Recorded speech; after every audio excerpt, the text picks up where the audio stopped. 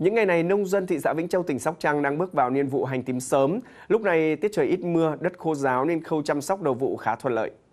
Vụ hành tím này, thị xã Vĩnh Châu dự kiến xuống giống khoảng 5.000 ha, trong đó hành tím sớm khoảng 1.300 ha, hành chính vụ trên 3.700 ha. Hiện chi phí đầu tư cho vụ hành sớm khá cao, vì giá hành giống đang ở mức 70.000 đồng mỗi ký, tăng 20.000 đồng mỗi ký so với đầu vụ năm trước, nên diện tích hành sớm giảm hơn năm trước. Hành tím sớm khó trồng và năng suất thấp hơn chính vụ do chưa thuận mùa, nhưng bù lại có giá tốt vì bán Tết.